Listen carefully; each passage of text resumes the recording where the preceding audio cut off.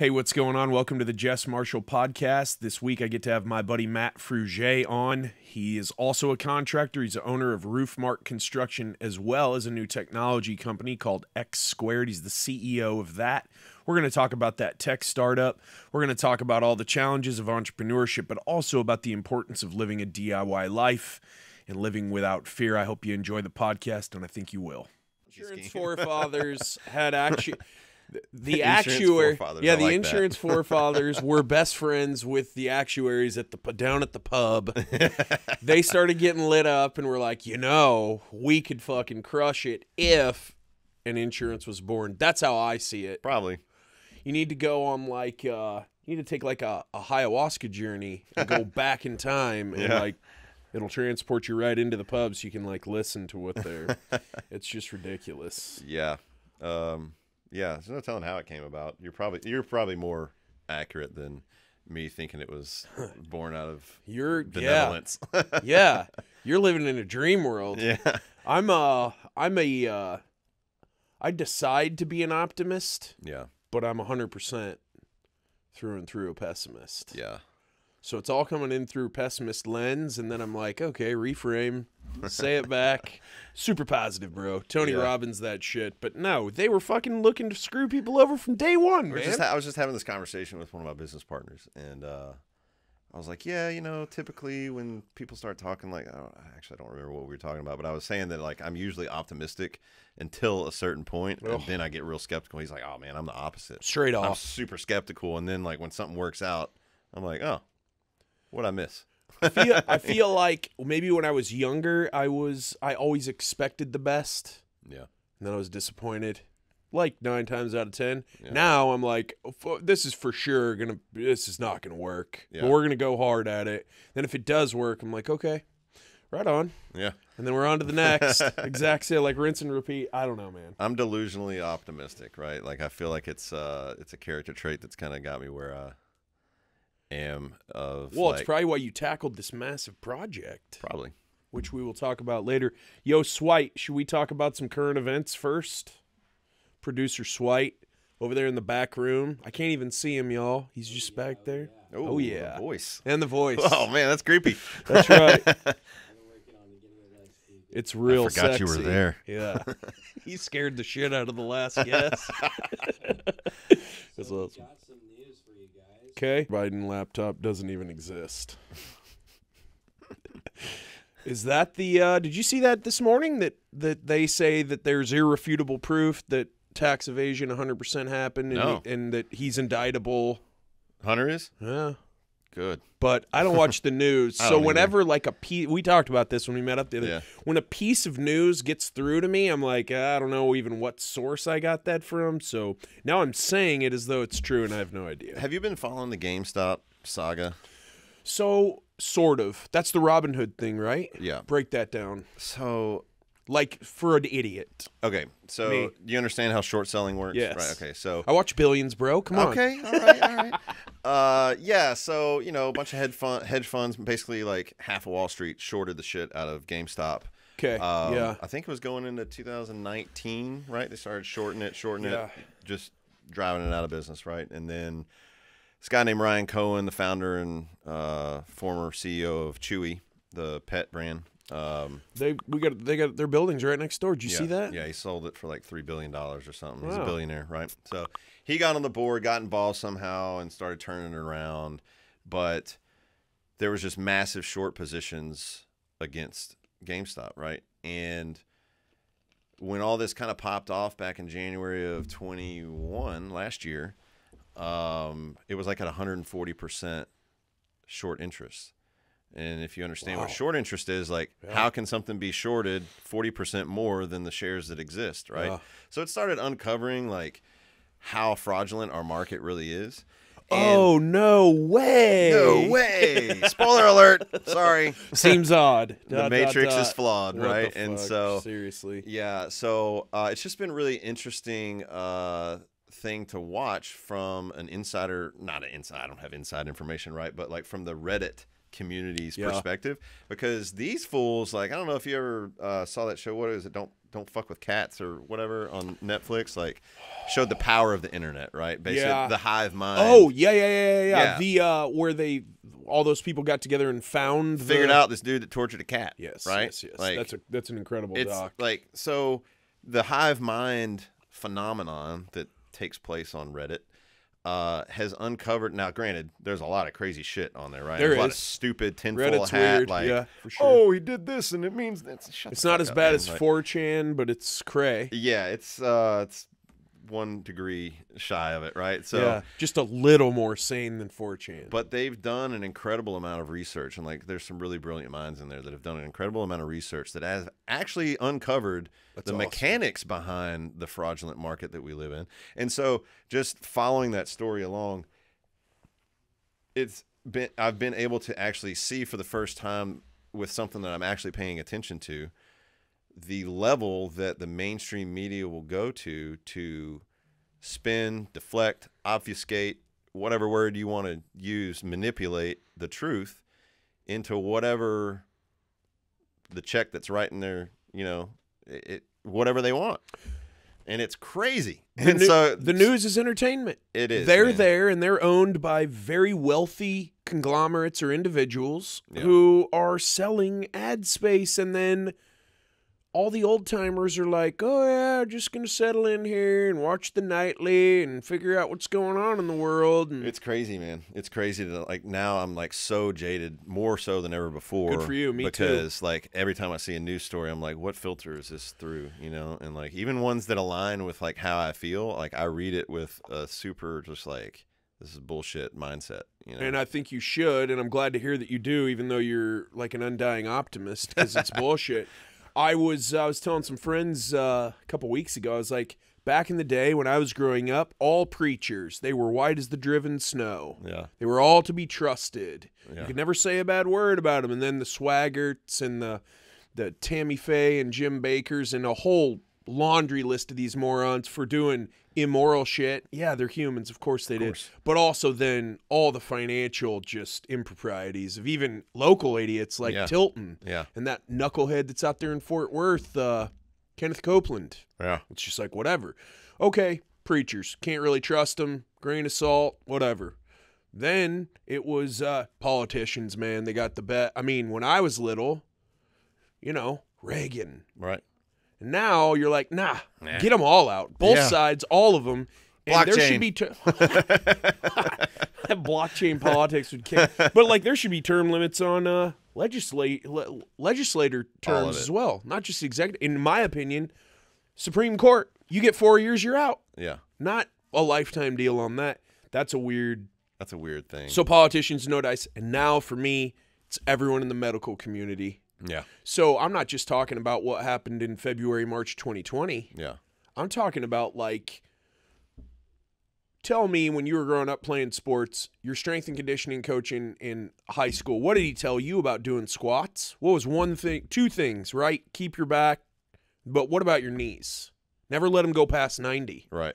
And now that's been proven to be total bullshit, and Right. that knees over toes guy is out saving people from drug addiction, from operations, and having to spend all that because he's like, no, you got to go past that. So the level of misinformation, the level of just, ooh, I learned it in college, so it must be 100% gospel. Nah, bro. I actually was in the healthcare industry. I don't know if we talked about this. We did for a minute. Yeah, I was in medical sales for a little bit. Crushing it. We did do well. By all accounts. We did do well, but it was really eye-opening because my mom was a nurse. My mom was a nurse for 40 years, so I had a lot of respect for the medical community, a lot of respect for doctors and nurses and researchers. And little did you know. Little did I know. It's all driven by money, man. Bro. It's all driven by money. I mean, we didn't know what we were doing. Like, we were young, right? We were just like business-minded, right? And healthcare is one of those industries, it's regulated for a reason because people's lives are at stake, and you need some rules in place, some checks and balances. But we were going into it from a business mind, like, okay, we have this product, we get paid a commission to sell it. How can we sell as much of this product as possible? Right. Right. So we were pulling out all the stops. We were doing mass mailings. We were doing fax blasts. I mean, it was just pull out all the stops. Fax machines. Yeah. Now you're dating the shit out of yourself. I'm brother. telling you, man. And like, I didn't realize. Yeah. Well, we won't go into that. But you're not really supposed to do that, right? Yeah. And we didn't know. We were just like, whatever. Hustling. But like, we put out a very compelling message, and these doctors would just respond in droves, and we were like, wow. That was way too easy, right? Like we didn't think we didn't think we were gonna have that response, and like it was all about the money. They didn't give two shits, and like it really jaded me, like trying to find a primary care doctor. People, doctors you go to see, they're all driven by money, and there's been laws that have come along to try and used to you could take doctors on trips and buy them cars and boats and whatever you wanted. Now you can't even buy a lollipop without giving a receipt and like documenting it somewhere. And but yeah, it's like recruiting a college football player. Yeah, pretty much. Yeah. Can't even buy him a cheeseburger. Yeah, He'll get going probation or whatever. Yeah. Swipe. What is this one about our girl texting her boyfriend to kill himself? Yes, Michelle Carter. What are you doing, Michelle? Her boyfriend in 2020 to kill herself. He ended up committing suicide. Earlier in March, they released a trailer, and a lot of backlash coming from it. People are saying that it's kind of glorifying the act, and people that are making all these horrendous crimes shouldn't be getting a TV show. What's your guys' take on that? Is this the trailer? Yeah, let's go take a look. Yeah. Conrad's dead. Who's Conrad? Who's Conrad? Michelle got her, 17-year-old girl. Text her friends for 3 days telling them her boyfriend's missing, but this girl knew he wasn't missing. She was in contact with him the whole time, right up until he killed himself. Just texts. Due respect. Damn. Those are messed up texts. I think she was telling him to do it. Messed up's one word for it. You should do it tonight. God. I keep finding things out about him. It's like I didn't even know him. It means so much to see you all here for Conrad. It's strange that someone so close to him we never met. What do you think dying is like? Just like floating on water. They've opened an investigation into your connection with the death of Conrad Roy. But I didn't do anything wrong. There are text messages, thousands of them. Go on, say it. He was living with you when it happened. You think I don't think about it every goddamn night? We should be like Romeo and Juliet. I'd love to be your Juliet. But you do know what happens in the end. Was this his first suicide attempt? No. This kid has a history of depression. How's this girl responsible this time? There's no law against assisted suicide in this state. She told him to drink bleach. All he thought about was dying. Really just wanted to help him. If we tried this, it would be precedent setting. Lynn, do you believe Michelle Carter murdered your son? I'm stuck. Tell me what to do. What motive could she possibly have? Miss Carter will not be testifying. This is a long ass trailer. It is. What the fuck? I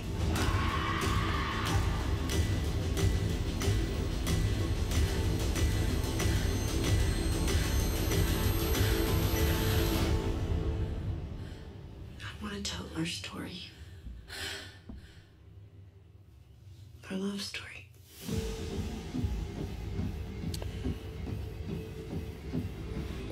Yeah, that's I don't know, man. Kid's got history of depression, and then teenagers are very suggestible. Yeah, I don't know. I mean, that's Matt, if I texted you, told Maybe you in the future we will. that I was going to drink bleach, what would you say back to me, bro? scented or unscented. Not to make light of a very serious situation. I'm kidding. Yeah, I don't know. Hey, Swipe, how long was she in jail prison? A minute, I think. So she actually served 15 months. She actually got out early on good behavior. Interesting. Yeah, I don't know. I mean, there's a lot of dynamics at play there. I mean, if she was incarcerated in California, they would have let her out 2 years ago before she even went in. I mean, time served. I mean, are you into crime and committing it? Come here. Yeah. Yeah, I don't know. I mean, that's a tough situation, but I mean, obviously she was held accountable for it. She was. I don't even know. I mean, you've got kiddos. I don't yet, but I mean, what do? You put like a clone on your kid's phone so you can see who they're messaging and shit? Because, like, how do you even, like, that's very disconcerting, thinking about bringing a kid into this weird world. Yeah. Except that then when you think, no, I'm not going to live a life of fear. I'm going to raise them up the way I was raised or better, and we're going to help change this thing. Yeah, I think that's the parental approach, right? Is trying to make sure your kids understand, like, you know, because they're going to make mistakes, right? My daughter, like our 15-year-old is like the best kid ever, right? That's awesome. She's gotten straight A's since she's been in school, right? She just does what she's supposed to do, right? She's like the easiest kid ever, right? Like the opposite of me at 15. Oh, the total opposite of me. Like, I was scared. I was really scared. And, you know, we're not out of the woods yet, but she's got a great head on her You better shoulders, knock on wood, man. Yeah, for real.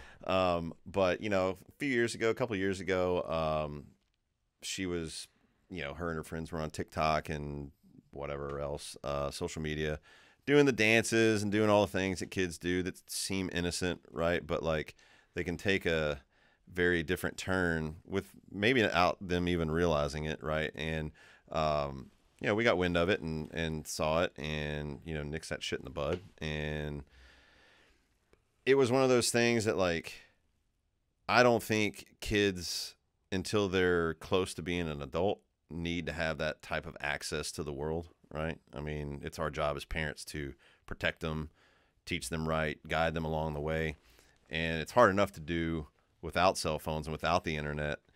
You know, you add that external influence that's coming in right behind you, right as you shut the door, right? And it's like, it's a losing battle. So anyway, we had to make the decision to kind of like strip it away from her for the time being. She still has her phone or whatever. We don't do the you know, the spyware or whatever, where we, you know, look at her text or whatever. But if we do spot check sometimes, and we're like, you know, let me see your phone. Yeah. But it's one of those things that, like, you know, what are you gonna buckle their seatbelt every time they get in the car for them? Like, at a certain point, you just gotta, like, you know, this is a you know, sovereign human being. Like, they're gonna make their own decisions about certain things, even as they're growing up. But you can't even compare it to the way we were raised, because none of this shit was even a twinkle in, you know, the biggest tech guy's eyes. I had back to push then. the button 3 times to get to, you know, V or W. Yeah, you know, like, exactly. Old Nokias, right? Exactly. Like, this is taking forever. Well, hell, there weren't even cell phones till like 97-ish, 7, 8, 9, when they were the bag phone that you plug into your cigarette lighter. My dad had one of those. Yeah, I mean, I was a contractor before that too, and I would go to a payphone. Hey, I'll be there in 1 hour. Drive, meet them, hope that they were still there. Go to another payphone. Hey, I'll be there in 20. You know what I mean? Yeah. Yeah, I remember being in the Navy, like, when I was stationed in Pensacola, like, we had to take cabs everywhere. Right? Yeah. And we didn't have cell phones. I mean, they existed, but it's like nobody had one, right? And, we'd have to, like, go to a fucking payphone or, like, go up to the desk in the barracks and, like, call a cab. And just weird, different times. Yeah, raising kids, man. I have 6 nephews.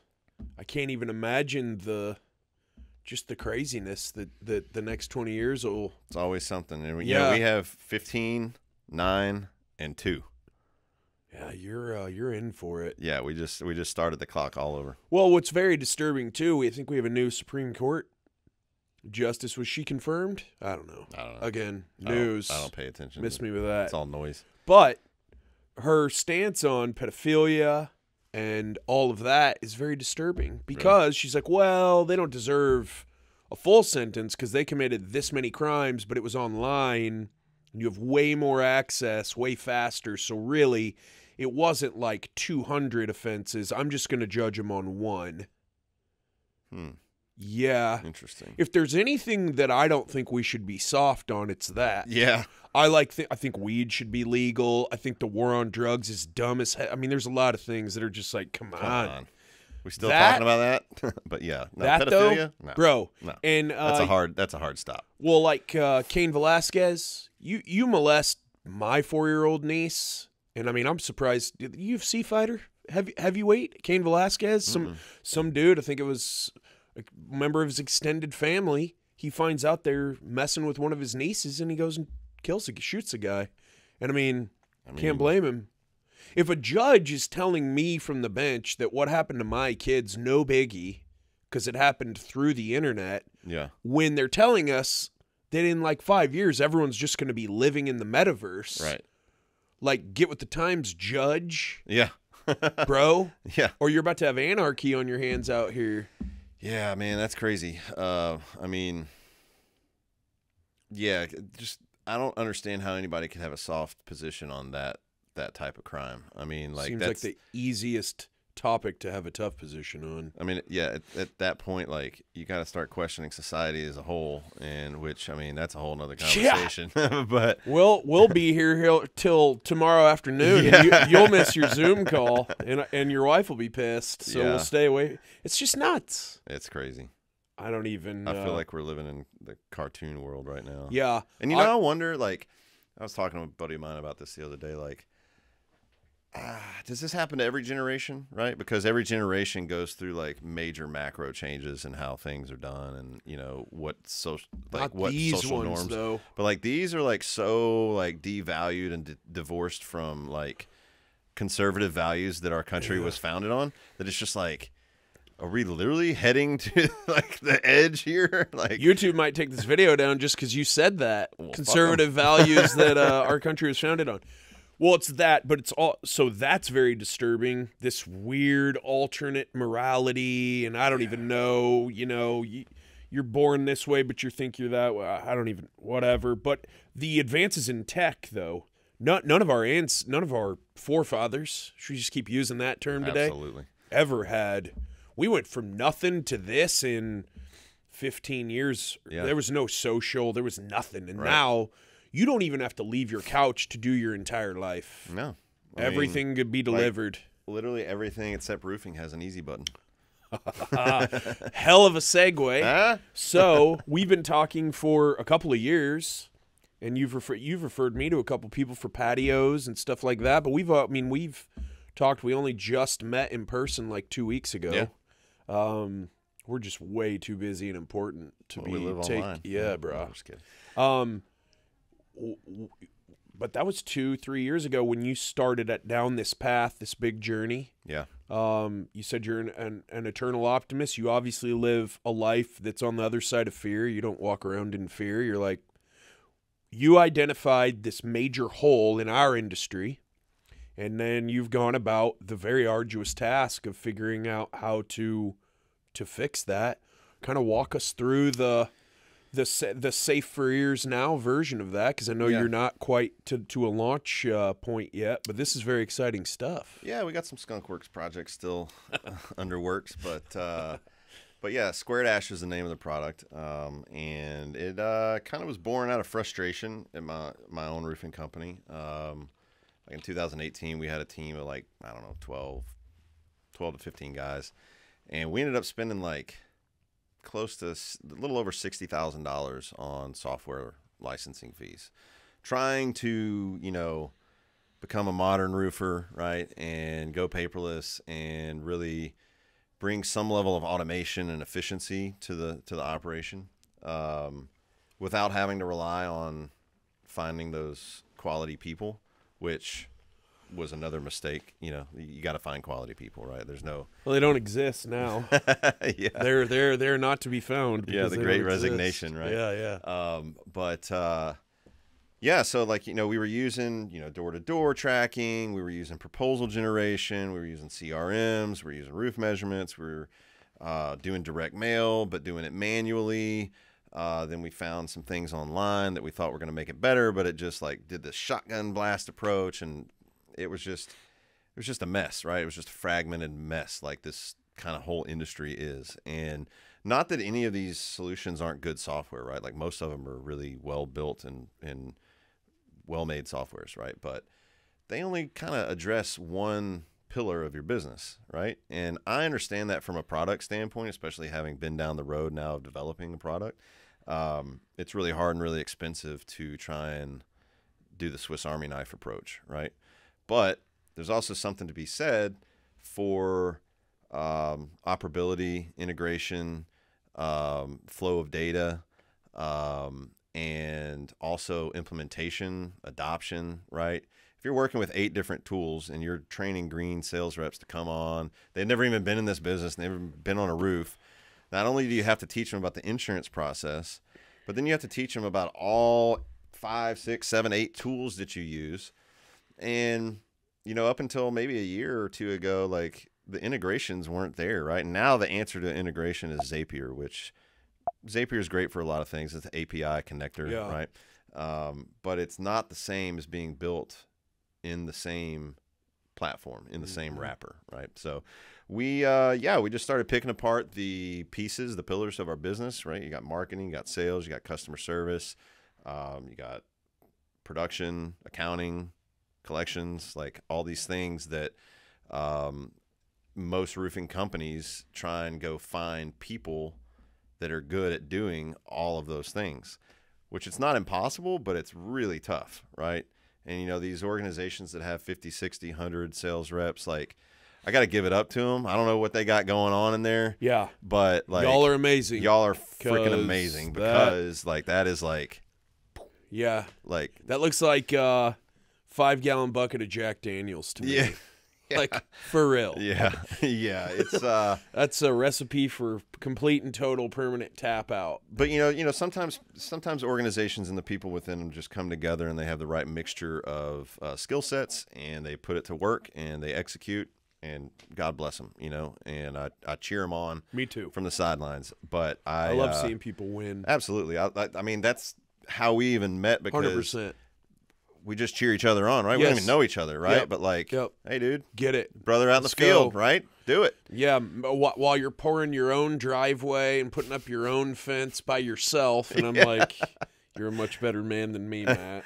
Yeah, you know, sometimes you just got to do what you got to do. Hey, sometimes that tan, you know, it's important. You got to get out there and get it. That's right. Yeah, that's right. But I'm fascinated by tech development because I have no idea about it. Yeah. And I told you about something that I'm starting to develop. So when you said, we're going to do this, and you're this, you know, optimist to a fault, were you like, we're going to do this and we're going to be good to go and live in 18 months? Or were you like, I don't know what's going to happen. I've never done this before.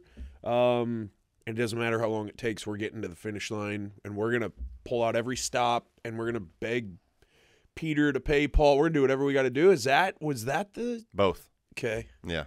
Did it start out as the 18-month thing, and then about 8 days in, you were like, yeah, not going to be 18 months, brother? Yeah.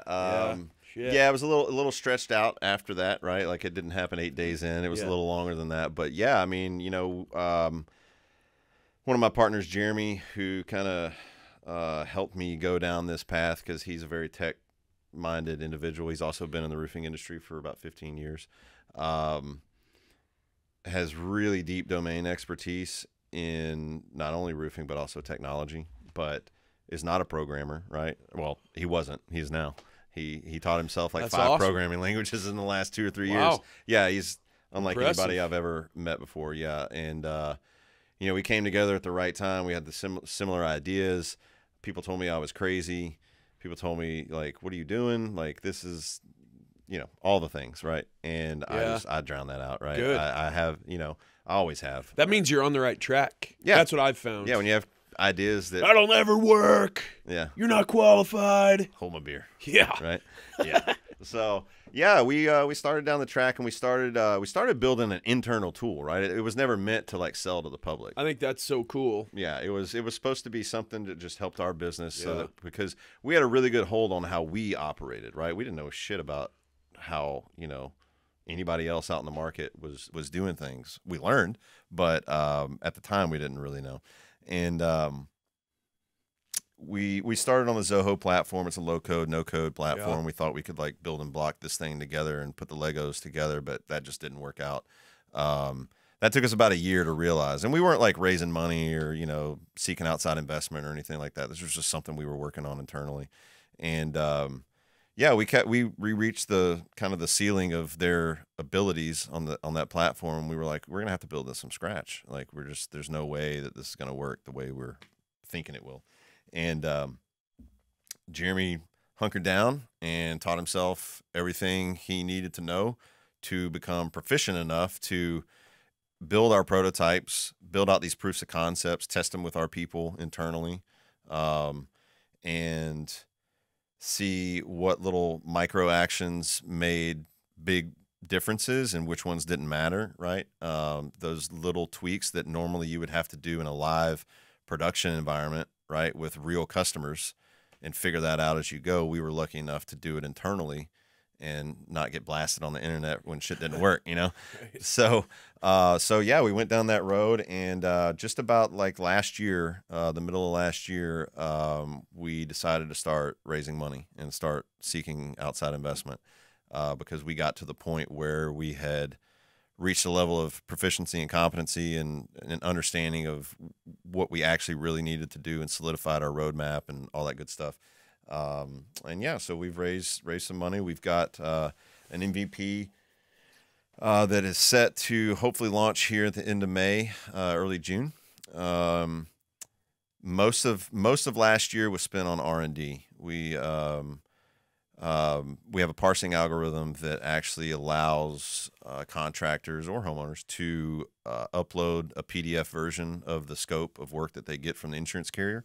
And we can actually parse that document, extract all the meaningful information out of that, leave all the instructional and sample data and policy bullshit in the document, and take out all the line items and dollar amounts, and then use that to automate as much of their workflow as possible. We've mapped out all the material and labor items that go with remove laminate shingle, replace laminate shingle.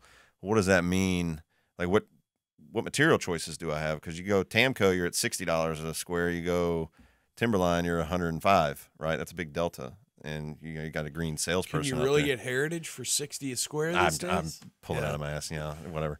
But yeah, so things like that, like mapping the generalized line items of Xactimate to the actual what goes on an order that goes to ABC, right? And what's getting sent to my crew, right? And automating that down to like a few seconds to where, because it took me like a year and a half when I got in this business to be able to see enough scopes on enough jobs to have a big enough sample set in my mind of having seen all the scenarios and like understanding what all these line items mean, and like is this profitable or not? Like where am I going to have to, pull from to make up for, and all those things that you have to like make split second decisions at the kitchen table on. Will the algorithm pull data off a Symbility document as well? Yeah, we're working on that. I know there's barely anybody using that anymore, but I mean QBE does, and QBE pays their claims all right. They do. I actually just finished one, and it was great. They are. It was awesome. I was like, hell yeah, it's been a while since seriously them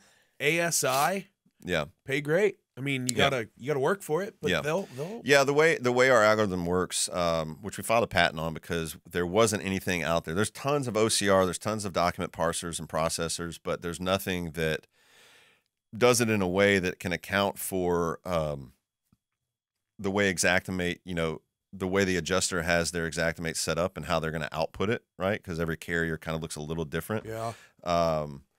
We had to account for that, and there's really no document processors out there that will actually read accurately, a description that lies above all the numbers that also has notes in it, that include starter and waste and all that crap. Like that's really hard for a computer to meaningfully extract. I can't even imagine. Yeah. There's got to be so many combinations and permutations in that code where you're working around it. What about, I mean, I imagine just this topic was difficult to get around, but I could be wrong. Because like I said, I'm no tech expert, but you get a loss report sometimes and the summaries will be on the first page, or it'll be title page, summary next. Some others, the summary page is all the way.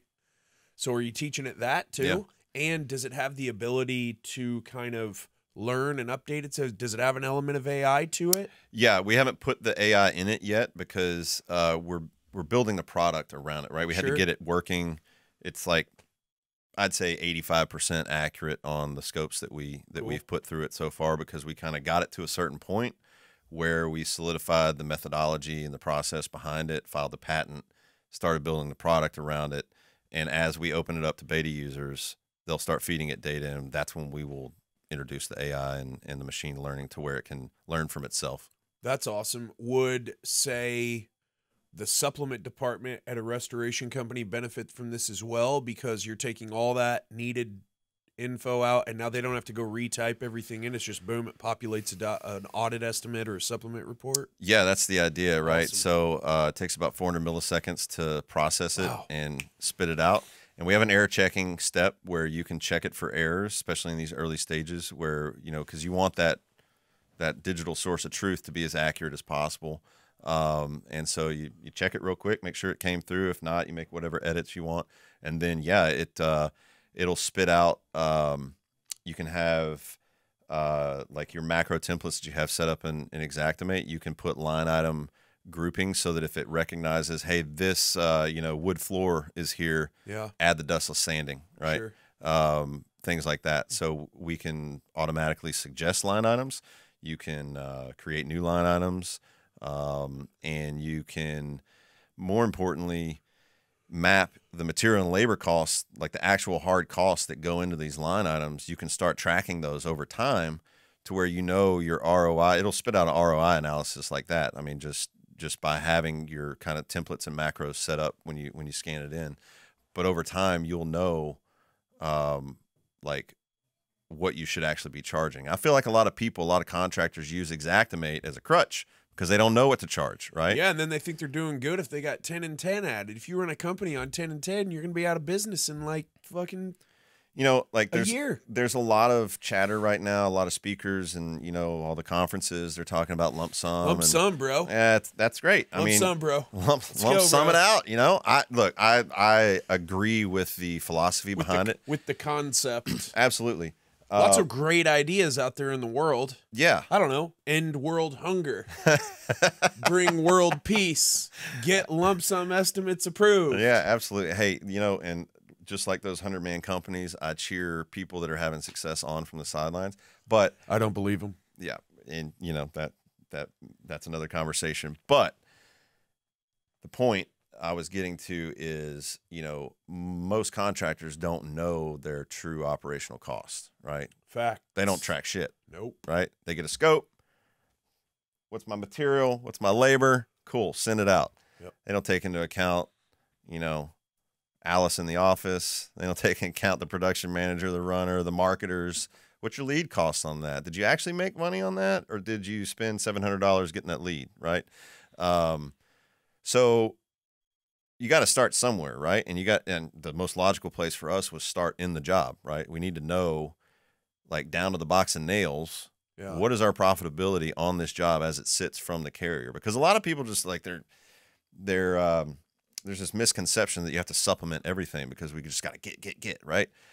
Do you really need to supplement a 50% profit job? Like if it's written at 50%, I mean, not if you know your numbers. Not if you know your numbers, right? And not if you're supplementing only to get the number up, right? If you're supplementing because they legitimately left something off, right? That's another topic. But we've gotten in this chase our tail rat race with carriers, and I think it was intentional, or maybe it's just a byproduct of Xactimate being such a line item detailed thing. They have all these entry points to argument with us, but we're just trying to get our numbers where they need to be as a business, right? I need to make X amount over what it cost me just to stay in business and like actually run a profitable business. Well, I'm generalizing, but a lot of people don't look at insurance claims like that, right? They see what they got. They say, is this a best or worst case scenario? Yeah, let's roll with it, right? And then they don't really have any visibility on their numbers. And they can't really back up their argument. They're like a truffle pig. They're just kind of rooting around, and they're like, oh, we hit a lick over here. Let's do it again. Safety harnesses. Like, get out of here, bro. PPE, like, bro. Scaffolds. Yeah. It gives way for arguments to be had between that side of the line and this side of the line. But, all that to say, we really wanted to be able to tell a salesperson that's been in the business for 2 weeks that a customer gives them a scope, they upload it, they know exactly where they're at, and can have an intelligent conversation with their boss or the homeowner or the manager or whoever, and actually, have a little bit of visibility in what they're doing. I remember my first job when I got in this business, one of my first jobs. I got the scope. Right. I literally had to go out to the truck, call my manager, email the scope to him, and wait for him to like call me back and be like, okay, yeah, you can do this, but like we can't do the fence or what, and I was just like, how many times does that happen? Right. And then that's not scalable. That's not scalable. Right. And like, that's where it comes in, when you are, you're running a 100-man operation or whatever, and you're trying to hire 10 people a week, how do you train them to be experts in what they do? How do you like, a lot of them don't. And in fairness, maybe that's scalable. Yeah. I just, and that's their business. We know that when the project manager gets to that point of being super knowledgeable, often, and whether they are thinking of this accurately or not, they're thinking, well, I'm giving up this much of my commission working here. I can do this myself. They're not taking into account everything you've already mentioned about what it takes to actually run a business that's going to survive long term. What about bid items? Will the algorithm make a suggestion? For instance, collapsed balcony. Xactimate's not putting an accurate number on restoring that. Will it say some? Will it upload that, or that's going to be business owner? Not right now, right? I mean, we don't have enough data behind it. Yeah, that's a really abstract thing to try to teach a machine to learn, isn't it? Yeah, and we can't solve for every case, right? But like, if we can get 90%, 95%, that's the number I was going to throw at you. Yeah, if we can get it 90% like relevant. I'm not even going to say, I mean, you can call it accurate, right? You can handle that last 10 easy. Yeah, easy, right? Like if I don't have to recreate the whole Xactimate and I just have to literally like go in and tweak a couple items or add a couple items, and I don't have to like sit there for an hour and put in every freaking line item and recreate. Like, come on, man. Like, what are we doing? Like, send me the ESX or like, what are we doing? And so you're doing data entry. You get a VA to data entry that thing for you for like $7 an hour. Exactly. And you're in here. It's just a bitch. It's a bitch, man. It's just like whatever. And it like I said, it gives entry points to a lot of arguments to be had. Like we're arguing over, little nitpicky bullshit that we don't even like. I don't charge somebody for a pipe jack. It goes into my cost for the roof. Right. I don't break my cost down. So insurances, they've forced us to start breaking our jobs down in a way that we don't do. I mean, everything in Xactimate is done by labor hours. Like, yeah, I know like up north and in other markets, like they pay their guys by the hour if they're on staff, but like most of the shit's subcontracted out by the square. Well, we're not an automotive collision repair center here either, where I've got, 50,000 of the exact same silver Dodge Ram. Yeah. Right? Every house, property, it's all different. Scenario, they're all different. Right. Yeah. It sounds like this is going to fill a lot of needs. There's so many people who want to be in this business. They see the money in it, or what could be good money. Right. Got to know what you're doing, though, to make that happen. Be a cash flow ninja. Yeah, for real. But they don't have the working knowledge, but they have this entrepreneurial fire, which anybody who wants to start their own thing should. That's the American fucking dream. Right. TW, listen to that podcast. He said 97%. I didn't check his numbers. He's so smart. I wasn't going to believe him. He said, Swipe, check this out. See if you can find this. 97% of the workforce is employed by 3% of the workforce. And that 3% are all small business owners. So we're not talking about the people who work at Walmart, Microsoft, Apple, Google, Tesla. Right. We're talking about like all the dudes and gals who work for you and me and Kurt and TW and all these guys. Yeah. That's a crazy stat. Yeah. So you want those guys to be able to be successful, though. Absolutely. And they're walking right into the mouth of an alligator because they don't know what the fuck they're doing. Right. You're talking to the carrier who's 100% a expert on figuring out how to work around you. Exactly. Yeah. I mean, that's our motivation, is to let the most junior guy at the company and the most senior guy at the company have access to the same data and have the same opportunity at running a successful job and delivering a favorable experience for their customer, because that's who's going to benefit in the end, right? And that's who we're all out here serving, right? Yes. I mean, yeah, we love to make money and it's a great business and everything, but like, I'm only in business because we've taken care of our customers, right? Client care, man. I don't do any active marketing anymore. It's 100%. I'm 100% referral. Fucking bragger. Well, Yeah. Good for you. That's awesome. I mean, I'm proud of that. That's amazing. You should be. That's amazing. you know, I don't have any like It's the beard. I just trimmed it.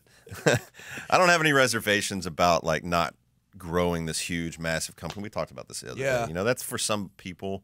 There's some companies that choose not to grow. And like once we got to the point where we decided that we were going to, like once we got out of that internal tool building phase and we decided that we were going to do this and release it to the market, my energy and my focus and my motivation changed to, I don't really care about my roofing company. I care about it, right? But like that's not where my legacy is going to lie. I want to solve some really systemic problems on this side of the line of these insurance claims, because insurance carriers have unlimited resources, unlimited dollars, unlimited lawyers, unlimited everything to do what they're going to do to be successful.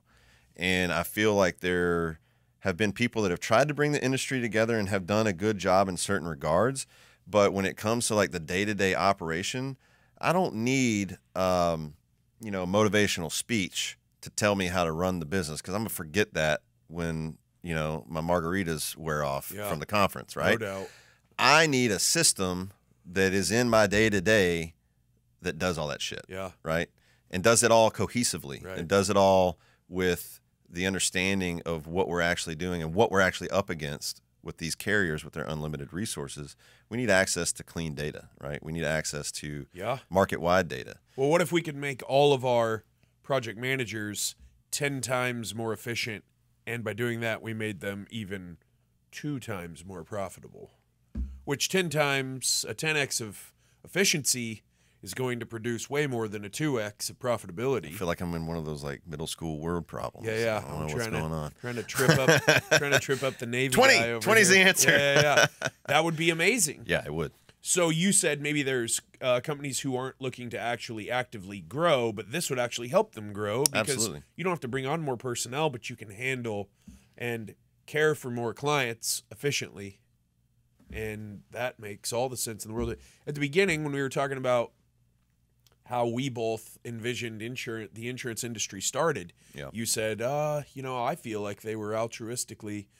You just said, you're passionate about this thing is not that it's probably going to have you, moving up income brackets or moving to the California coast. It's helping the industry, helping the young guys, helping them get started. That's very altruistic. That's awesome. I mean, look, I've experienced a lot of stress and heartache and all the things that come with running a business. What's that like? Yeah. But I've also seen other people experience that, and I've seen people get into the business and really want to be successful, and like because of all the moving pieces and how they're not tied together, just get burnt out like so quick.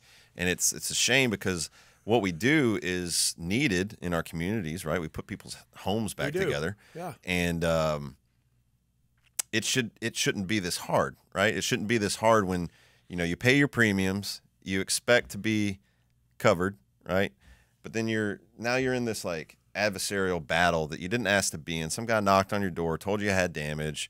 Now you're in the middle of this freaking stressful situation where like the insurance company's telling you they paid enough, contractors telling you you're not. Who do you believe? Yada yada yada. If we can back it up with data, like the numbers don't lie, right? If I can show you like, hey, this is where we're at. Like we're in business to make profit, right? I need to be in business to service your warranty and be around when you call me in 5 years when another storm comes through. They didn't pay enough, and I can prove it with our material prices, and I can back it up with data that they're using, and I can show you like, there's conversations that can be had that, just we can't really.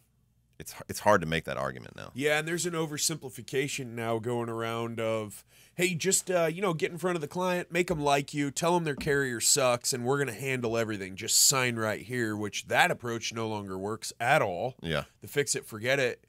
You'll never have to talk to your carrier. You'll never have to be involved. Things very rarely works. Yeah, it's awesome, man. Yeah, and that's just kind of one aspect of what we've been building. Yeah, there's a lot of layers to it. There's a lot of layers because we are building an end-to-end platform, right? We're building something that kind of checks all the boxes of what you need to run a business in this type of environment. It'll work for retail roofers, absolutely. You just turn a couple things off, and you don't need to deal with the claim module, right? Awesome. But there's a lot of moving pieces to it. It takes a long time. There's nothing fast in software. Not if you're building it for business owners, right? Yeah. It needs to work, and it needs to be valuable. It can't, it can't be like test driving. It needs to like actually work. You know. So what did when that bat got that virus and then everything got crazy? What did that do to your efforts of developing this? Nothing really. You're not even gonna laugh at that. The bat, yeah, that was funny. Nothing really. I mean, it's honestly, we got busier, in the roofing company. I know that you asked about the software, but like we got busier in the roofing company because everybody was home. Yeah. And nothing really changed for us. Like we didn't really stay home. Like we were just, I mean, we did for those 2 weeks, where everybody was freaked out. Did you? Yeah. I mean, yeah, my wife works at a salon. Our kids were kicked out of school. We had the newborn. Had to. We had to hunker down for a minute, but like I was still going out and like, doing what I needed to do during the day, but I just wasn't like going into the office. Yeah. And then after like a week or so, I was like, You're looking around. I was looking around. I was like, nah, this bullshit. Come like, on, bro. Come on, man. Like that, they already got celebrity commercials on the TV. Like, what is this a PSA? Like, what is happening right now? So yeah, it started getting a little squirrely, and we went back to business as usual. And yeah, it got a little crazy there with homeowners for a minute, but like that, it was short lived, right? Yeah. Like people are home, the shit's leaking, they want it fixed, right? They don't care, Yeah. right? Like just don't come in my house, right? That's right. And didn't want to anyway. So we're yeah, good to exactly. go. I'd rather not ever come in your house. 100%. But as far as the development goes, like it was just business as usual because we're a distributed team anyway. Like Very cool. our lead developers in Nigeria, our design teams in Indonesia, our front end development team is out of Portugal. We're bringing another person on that's in India. So we operate across like too many time zones. Yeah, like every time zone imaginable. Yeah, and then we have our core team that's here in the DFW area. Yeah, so, that's awesome. When you so you transitioned from that the medical sales over to the restoration industry. What attracted you to it? You knew somebody in it?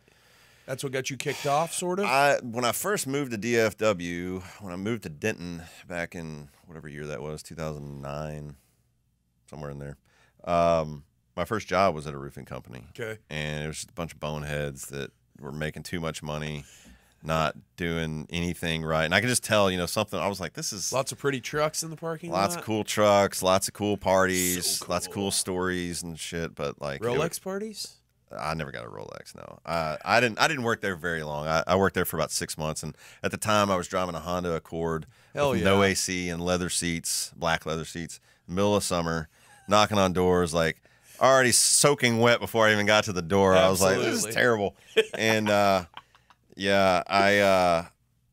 a third generation contractor. My dad was a industrial concrete contractor. Sweet. His dad built bridges and roads, so I just come from that line of contractors. And my dad was self-employed, so I've just always had that entrepreneurial spirit where if someone's not doing something I like, I'm just like, I can do it. I'm out of here. I'm out. I'll do this myself. I can do this better, right? And did you pick anything up there that you were able to then take with you, or was it more of like, oh, okay, I just learned everything I'm not gonna do? That hey, sometimes that's more valuable. It is. I ask everybody who comes on here about mentors and shit like that.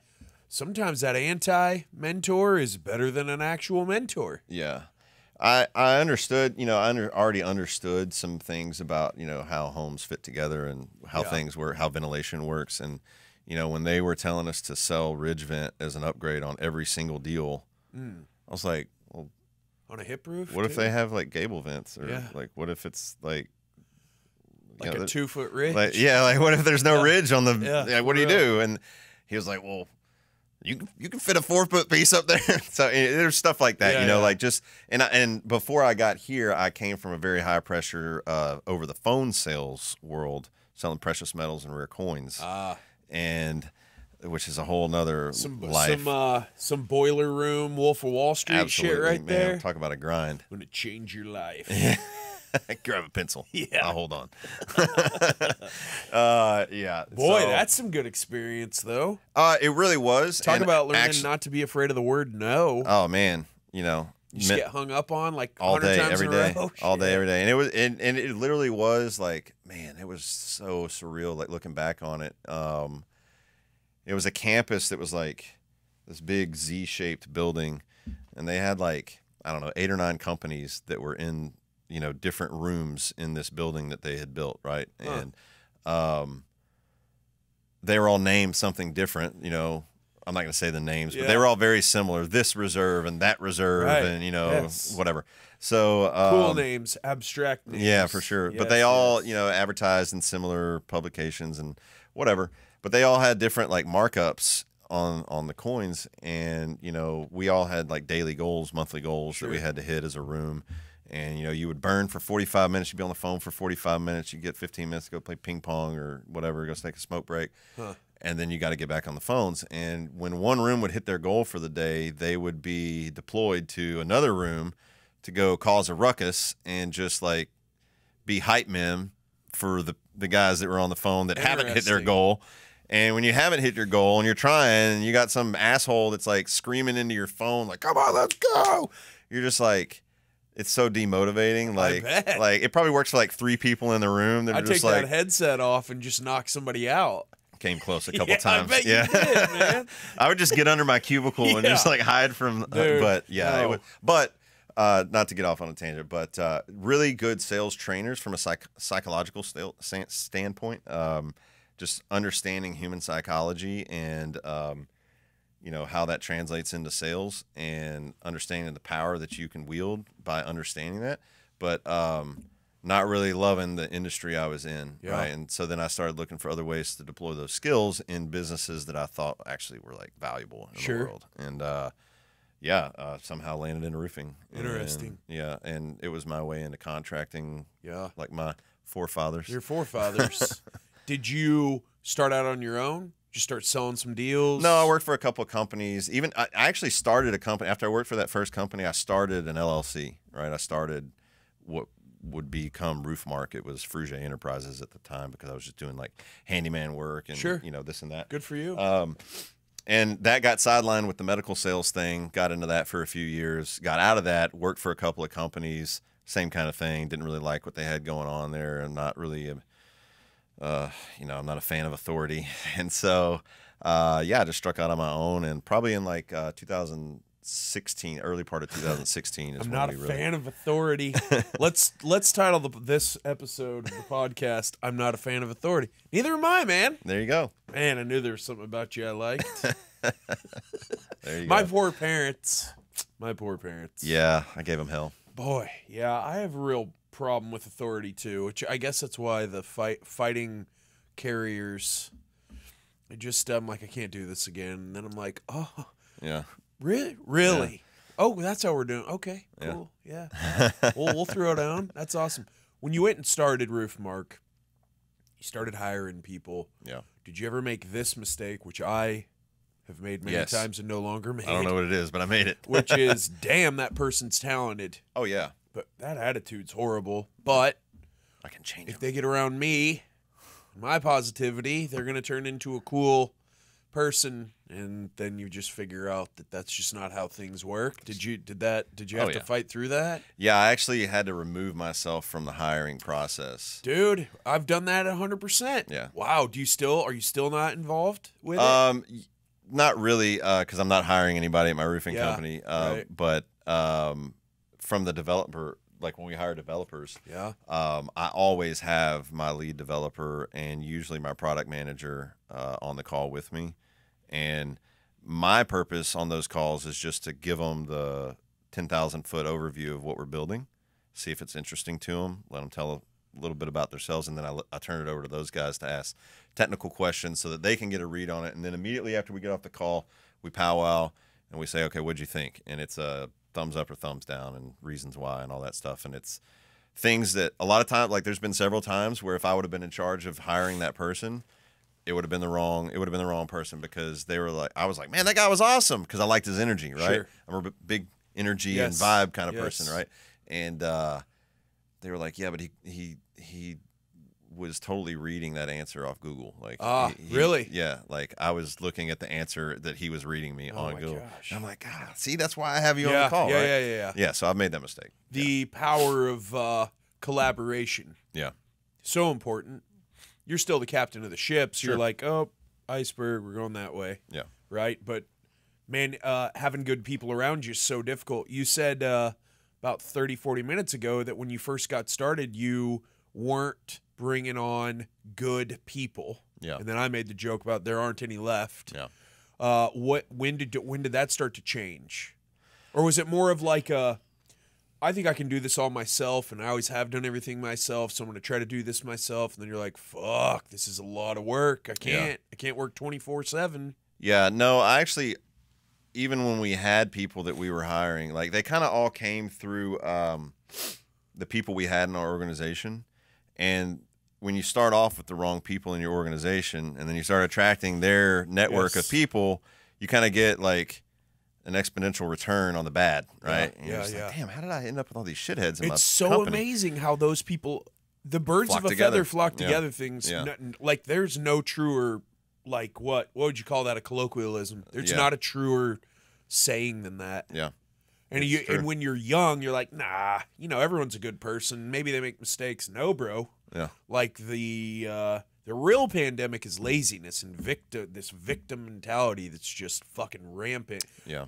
Yes, I hire this person. They're not great. I think I can switch them up. And then they're like, hey, I got a buddy. He wants to bring it. Let's do it. Yeah. Now you got 2 people to fix. That becomes 4. That becomes 8. And then all of a sudden you're running a full-time HR company. Babysitting club. You're just like, man, this is way too much work for, And drama. Yeah, so we went through that, and then finally I had to get some quality people in there and start attracting people through that network, and it worked out pretty good. But yeah, finding good quality people is tough. You said that you're attracted to people's energy. I am too. What do you do for yourself that doesn't have shit to do with business, but has everything to do with business to take care of you? Man, that's an interesting topic. I actually just did another podcast with my my buddy Dean. Texting connection stuff? That's it. Yeah. Sweet. Yeah. And we were talking about self-care. We were talking about meaningful male relationships before that. And then that kind of segued into another episode where we actually brought a licensed therapist on that's the wife of a friend of his. I got to check that out. Yeah, it was a good episode. The audio got kind of messed up because we didn't do an op check. We're in a fancy studio like this, right? Swipe, how's our audio, bro? Is it good?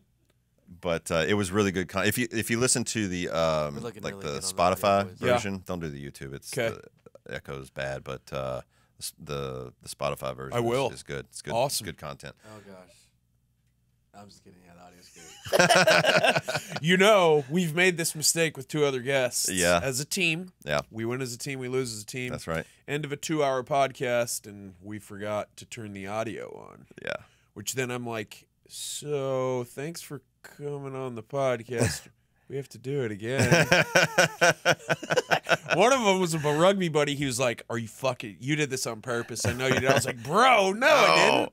I even bring waters. Why would I not? Yeah. What the fuck? Yeah. No, my buddy Dean, he's a command master chief over in Japan, and he is not an audio-visual, expert, right? But like, he's doing the damn thing. He just decided to do it about a month and a half ago. Cool. And I love it. It's called The Rising Sun. Y'all Sweet. should check it out. He's been in the Navy for 20 years. We actually joined together. Yeah, he stayed that's so in and cool. just made an incredible career. He's got a beautiful wife and 3 beautiful daughters. That they is live in way Japan. better than an ugly wife. Yeah, definitely.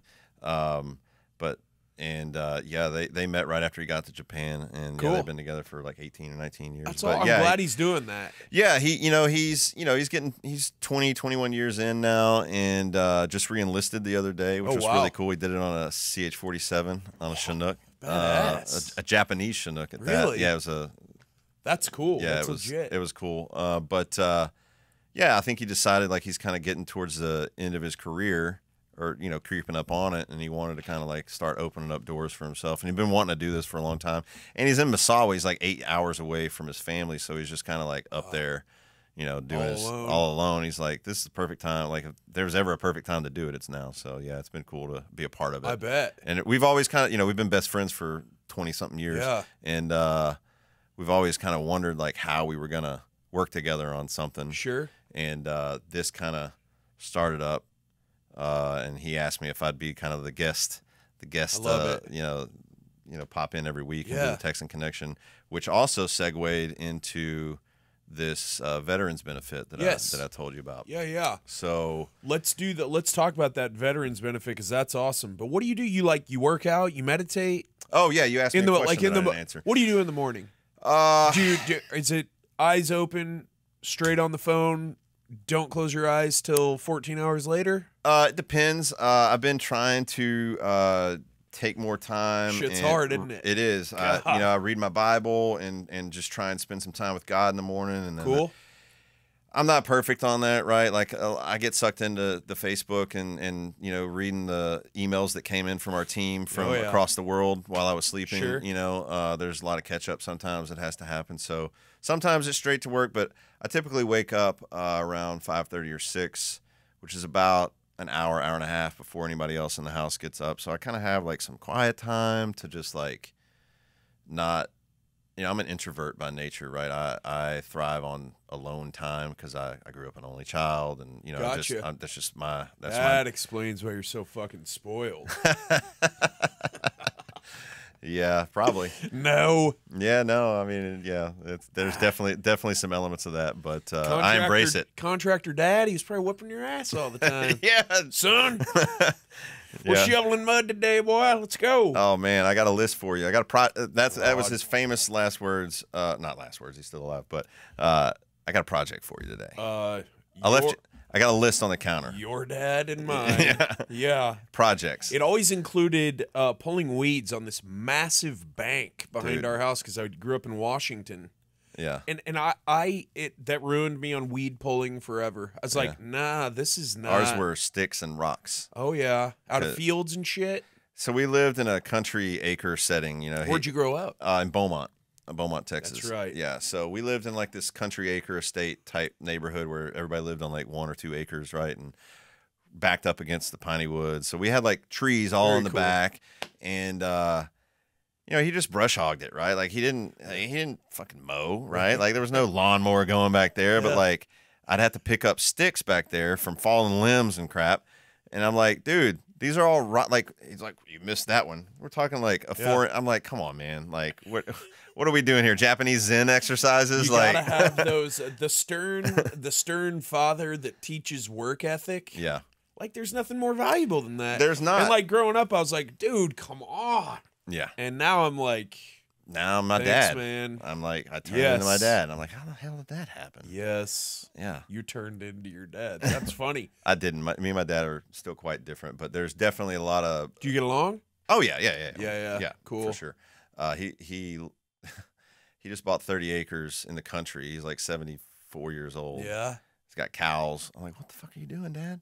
Gotta get that But tax break. he never stops, right? Like Sure. he's still pouring concrete. They just poured a slab for his hay barn. Like Good for he him. formed it up himself. Him and this guy Dennis that's been working with him for like 50 years, 40 years. I don't know. Like it's I love it. It's like a storybook romance. Well, don't you think the value storybook romance? Well, don't you think Sorry, the value? Dad. Yeah. Sorry, Matt's dad. Don't you think the value of hard work? It's no, very few. It seems like it's lost. Oh, 100%. And it seems like the people who I encounter who I do not perceive to be hard workers because I observe their behavior, it just doesn't seem like they've ever even tried it. Yeah. Like when you're growing up and your mom's like, hey, eat that broccoli. No, I don't like it. Have you even tried it? Right. Have you even tried one day just working your tail off? It's so, we're built for it. That's why it feels so good at the end of the day to be like, I'm tired. What does it say in the Proverbs? The rest of the working man is sweet. Yeah. I mean, it says that for a reason. Yeah. There's a lot of wisdom in that. Yeah. Work your tail off, earn your sleep. That's a pretty sustainable recipe for a happy life. Yeah. Could be. Or you could burn yourself out, right? That's where the balance comes in. That's where the meditating or the self-care stuff is important. Yeah. We talked about that the other day on that podcast. You know, and Amanda, the therapist that was with us on that, talked about harmony versus balance, right? Finding those little micro actions throughout your day where you go walk around the building, or you do some push-ups, or you read a book, or you listen to a podcast, or you just check out for a minute, right? Yeah. Or just do something that's non-related to what you should be doing, right? It should flow, right? You shouldn't be giving up something to do something else, right? You shouldn't feel bad about, oh, I'm not working because I need to go take my walk around the building. Like, it should just be part of your day. And if it's not, you need to reevaluate, like, you know, how you're approaching those mentally, right? And what you're placing value on between the two things, right? And why one is important or not important, and why you should or shouldn't be doing, you know what I mean? Yeah. Whereas balance feels more like force more than flow. Sure. And interesting. Yeah. Balance feels like you're taking from something to balance the scales over here. Whereas harmony is just like you're trying to just make it work, right? It's like you're just going with the river. Right. And then some days, like your self-care moments, your me time just won't happen, right? It's fine. But you don't beat yourself up for that. You don't beat yourself up about it, because as long as you're intentional and you're mindful, I think mindfulness is the key that a lot of people, I feel, I'm sure you've probably experienced this too, because you seem a pretty connected individual with other people, their vibe and their energy. Like, do you ever feel like other people aren't very mindful, like going throughout their day? They're just kind of like bebopping around. Yes. Like, yeah. I say to friends and like my upper management, like, I don't know how that person gets through life. Right. Yeah. But they bebop do. around. Yeah, they bebop. They bounce into that mistake and Right. into that bad thing that happened to them. Right. Bad things happen to everyone, but yes. But I think mindful practicing is very important An awareness in achieving harmony and balance, or whatever woo-woo words you want to use. You know? Yeah. But all that new age stuff. Yeah, but it's that important, works. you know? 100% it is. Yeah. Yeah. Speaking of mindfulness, giving back, that topic's come up. The giving back, the altruism, the benefit concert that we talked about at the beginning. We're shooting for November for that, and who's it going to benefit? Yeah. So, and can I play a solo? We can make that happen. Just cowbell, like Will Ferrell. More cowbell. More, bitch. I got a fever. Hell yeah. Yeah. Yes. Absolutely. Just me up there going crazy. I'm gonna wear a shirt, get a little fatter, so the shirt rides up, and I think I'll be a hit. Yeah. Yeah. Yeah. Hell yeah. Let's make it happen. Okay, sweet. All right. I'm in. Done. Awesome. Yeah. So, my ABC rep, Andrew Marshall. That's my brother's name. That's crazy. Really? Yeah. Wow. Andrew Marshall's, they're good people. They are. I love Andrew. He's a great guy. And you know, we started kind of just spitballing an idea. I think it stemmed from a video I posted of me making chili, and TJ Ware had been making chili in another video that he posted, and we kind of like in the comments of the Facebook post were like, you know, we should have a chili cook-off. And me and Andrew started talking. This was like last year. And me and Andrew started talking, and we were like, we should definitely put like a chili cook-off on. You think you're an introvert. Ain't no damn introvert. Plus, you were at South by Southwest like 3 weeks ago. No, I didn't end up making it down. But no, introvert's someone who like they recharge by being themselves. Yes. Like I can talk in front of anybody. Well, you know, and that's like a different type. Someone was saying that the other day. That's a different type of introvert where you actually do get energy when you go talk to people. Sure. You have to then go. It takes a lot out of you. You have to then go recharge. Yeah. Yeah. Who's this going to benefit? This event? Yeah. This So it's cook-off? called the Dirty Boots Music Fest and Chili Cook-Off. And we're planning it for November 19th is the date we're shooting for. We were trying to do it on Veterans Day, but the venue, Panther Island, that we're going after was taken that day for a blues festival. Gotcha. So, but November's, military appreciation month, Absolutely. so we can make it work. And it's the weekend before Thanksgiving, so everybody will be home. A little cooler too. Yeah, perfect chilly weather. That's awesome. So we're opening up to the contracting community at large, right? We put it out in the roofing Facebook messaging groups and all that stuff. Had a really good response. We're going to raise money through chili cook-off entries, and then we're going to have an incredible lineup of musical talent. Awesome. I can't really name names because we haven't secured any contracts, but think Cody Johnson, Midland, like a real concert, right? Like That's awesome. Not like, your pasture party hoedown. Right? Yes, that venue deserves good talent. That's a great venue. You gotta be able to bring a crowd just to be able to rent the place. So we're in the early stages of doing that, but we have formed a nonprofit called the Freedom Contract, which is our mission revolves around the social contract that we have with veterans who literally sacrifice their lives to ensure that we enjoy the freedoms and the lives that we get to live, and how we can give back to them. And, being from the roofing and contracting community, we can start by fixing veterans' homes. And I know there's a lot of nonprofits and charities that do similar things, but that's what we're raising money for, is to go back to veterans and kind of bring the blue-collar trades and veterans together under one common cause. That's so awesome, man. Yeah, thank you. We'll do whatever we can do to help you promote it. I appreciate it. Yeah, I'm personal friends with Eddie Vedder. There you go. So if you want Pearl Jam, just let me know. I'll shoot him a text. He'll shoot right down from, or just him with the ukulele. There you go. He'd probably be fine with that. I'm not. I wish I was. My sister is, but I don't think he's doing shit like that right now. That's very cool. Yeah, we're That's excited a big about undertaking. It is a big undertaking. I brought in a management company, the same people that put on ACL, Float Fest, Freedom Fest, a lot of other big festivals. I don't have time to plan a music festival. I was going to say. My wife thought I was freaking nuts. Yeah. She was like, "What are you talking about?" Hold on. She was like, "Look, I'm 100% behind this cause, but like, are you serious right now?" You're going to build our fence yourself. You're trying to run a roofing and restoration company. You're starting a tech company, and you're going to put together a concert. You, my friend, I don't know. Your mitochondria, they're firing. You've got this energy, this endless energy, man. Yeah. It's awesome. I just it was an idea that was just born out of, a random conversation, but then I really started thinking back, right when I got out of the Navy, I was back in Beaumont, and I actually was involved with a concert promoter that booked Texas country bands at all the clubs in Beaumont, and Kevin Fowler and just all the names in Texas country. So I've seen what goes into organizing events. I have connections in that world still. Awesome. I also, after being in contracting for 11 or 12 years now, I know a lot of people in the contracting space. This is a relationship business. We're trying to get, ABC on as a sponsor. I'm just going to put that out there. Come on, ABC. Come on, ABC. Let's go, Andrew. Yeah. And, we really want to bring the community together around roofing and contracting, because most of the people in our business are like you and me, right? They're good dudes. They're family guys. Mm-hmm. They're running a clean business. They're doing what they got to do.